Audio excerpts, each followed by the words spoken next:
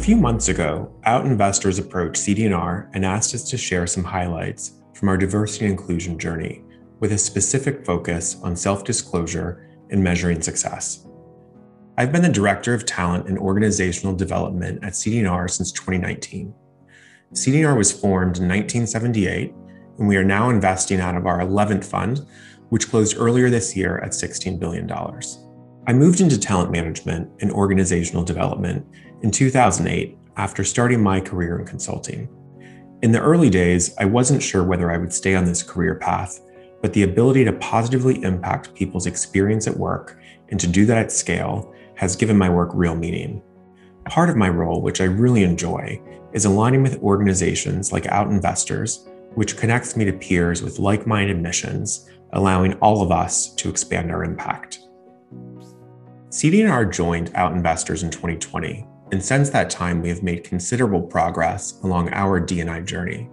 One milestone that we're really proud of will come this summer when our new associate class begins and nearly 10% of our US investment professionals will identify as a member of the LGBTQ+ community. Before jumping into specifics on self-disclosure and measuring success, I wanted to take a moment to outline the case for D&I generally. While I realize these points will be nothing new to most of you, this is often where D&I initiatives struggle, getting buy-in from internal stakeholders and rallying around a collective why. So why focus on diversity and inclusion? Here are a few things to consider. First, it supports a high-performance culture. There are countless studies correlating diverse teams to better decision-making, greater innovation, and improved performance across multiple metrics. Second, it advances your talent agenda. Every organization should want to attract the most talented professionals in the industry, irrespective of gender, ethnic heritage, sexual orientation, or gender identity. And finally, our LPs are demanding change. Increasingly, our investors are expecting us to diversify our organizations. So that brings me to the intention of this video. My hope is to share some ideas that support the evolution of self-disclosure and D&I reporting in the private capital industry.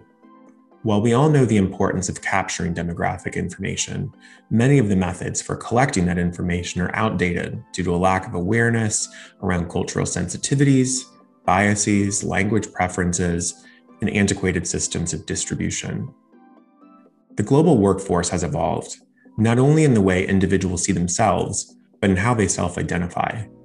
Many of the surveys that have circulated within our organizations and our industry no longer reflect the various dimensions of these identities. Harvard Business Review recently pointed out that he and she are no longer the only acceptable pronouns. It is becoming more widely understood that racial and ethnic identities can change across time and space, and that complexity of race and identity deserves more than one catch-all box labeled other. If we can change the way our industry develops, designs, conducts, and delivers surveys, we can begin to create an environment where our workforce feels seen and heard, which over time will allow us to receive more accurate and mature demographic insights. Not only will the integrity of our internal data improve, but we will be able to uncover whether we have differences in our employee experience by demographic group. By improving the experience of all of our colleagues, we will create more brand ambassadors for the industry, and, with time, expand our candidate pipeline that has been shrinking for years. Sometimes, instead of surveys, information from documentation, such as an employee's birth certificate, can be used. In other instances, employers may elect to conduct a visual survey. The preferred approach for many, however, is to collect this data through self-identification. Self-identification allows each participant to see themselves. Take, for example, employees with disabilities. Many disabilities are hidden. Communication may help that employee obtain additional support, resources, or adaptations to assist them in performing their job more effectively. And from a regulatory perspective, this allows more accurate reporting in countries with disability quotas, like France, Germany, and Brazil. At the end of the day, we're all humans, and as humans, we want to feel seen, especially by the organizations we work for. So what does survey design look like in practice?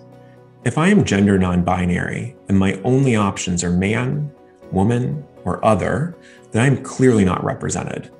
Even for those who identify as a binary man or woman, merely seeing different options reinforces the message that the organization is inclusive. Additional survey design considerations include not listing potential choices or answers on surveys with 1, 2, 3 or ABC. This can easily feel like ranking or preferencing. Avoid using other as an option. This creates confusion and exclusion, and after all, who wants to be labeled other? Something else I recommend is using open text boxes with prefer to self-describe as a way to tell your employees, I understand that identity is complex and not all identities fit into a box. One more tool that you can put to use immediately is leveraging your inclusion committee and your resource groups to review your survey design. Their perspective will certainly enrich the survey experience for all of your employees. The act of collecting information in itself is an opportunity to practice inclusive behaviors, and that's really the goal. I want to encourage you, and I want to remind you and your team members of this. You may not get this right on the first try, and even if you do your best, it's going to be hard to please everyone, and that's okay. It's part of the process. What matters most is that you're trying and you're advancing your diversity and inclusion mission in the workplace.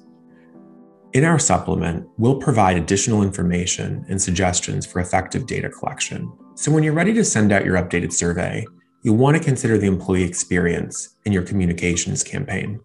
Because historically underrepresented or marginalized employee groups may not have felt seen or felt that their participation mattered, moving forward, you can consider some new ways to inform and educate people on the benefits of taking these surveys, how the surveys will be delivered, how the insights will be used, and finally, who will see the data.